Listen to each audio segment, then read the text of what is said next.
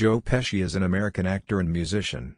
He is known for portraying tough volatile characters in a variety of genres and for his collaborations with Robert De Niro and Martin Scorsese.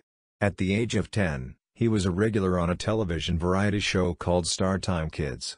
The show also featured Connie Francis. Before becoming an actor, he worked as a waiter, nightclub singer, and a guitar player. George Carlin and Joe Pesci were great friends prior to Carlin's death. Carlin even mentioned Pesci by name in one of his comedy bits.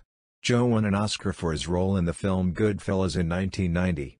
In 1995 he was offered the role of Fergie in the film Judge Dredd.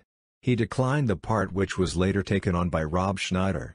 While shooting a sparring scene in the film Raging Bull, Joe Pesci's rib was broken when Robert De Niro hit him by accident. The director kept the scene in the movie because of the realism of Pesci's response to the pain. Joe Pesci was originally considered for the lead role in the film Throw Mama from the Train.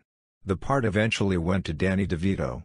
Pesci was briefly a recurring character on Saturday Night Live, played by Jim Breuer. Reimagined as a talk show host with violent temper, Breuer's character was beating his guests with a baseball bat. This recurring gag eventually culminated in the real Pesci appearing in a cameo and beating Breuer with a bat.